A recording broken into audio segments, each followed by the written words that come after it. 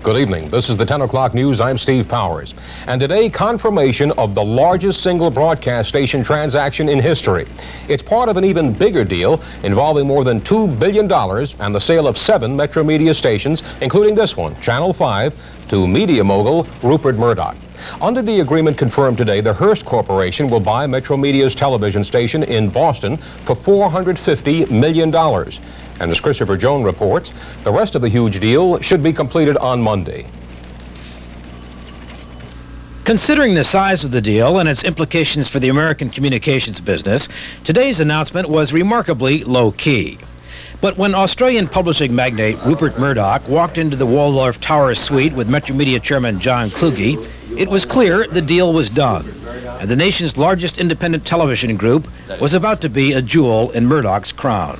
The deal as contemplated would be that a partnership would be buying these Metromedia stations, which is the same partnership as owns 20th Century Fox, so it's Mr. Marvin Davis and my company, News Corporation. Metromedia chairman John Kluge, at 70, says he is selling his television stations to embark on what he calls a new career in telecommunications and cellular radio. Kluge admits he's gambling on the future, but says gambling gets his juices flowing, and security does not. At the same time, he insisted the sale was not an attempt to solve financial problems. The telecommunications business is an emerging business. It's taking a great deal of capital. It is not that this company, as you might read, is under financial pressure. It isn't at all. It is a fact that we don't want to be mediocre in telecommunications, and we don't want to be mediocre in broadcasting. The deal calls for Murdoch to pay some $2 billion for all 7 Metromedia television stations located in New York, Washington, Los Angeles, Dallas, Houston, Chicago, and Boston. But as part of the plan, the Hearst Corporation will immediately purchase the highly regarded Boston station, WCVB-TV, for $450 million, a purchase Hearst President Frank Bennack called a great opportunity. And how long did that deal take? It was only one call to Frank, and we concluded this whole transaction in a matter of 15 minutes. So, with the $450 million for Boston subtracted, Rupert Murdoch and American oil man Marvin Davis will use the same partnership that purchased 20th Century Fox Film Corporation to purchase the remaining 6 Metromedia stations for $1,550 million. Approximately $1.3 billion of Metromedia long-term debt will be picked up as part of that price. That still leaves Murdoch with some problems, notably FCC rules requiring anyone with his planned share of ownership of American television licenses to be an American.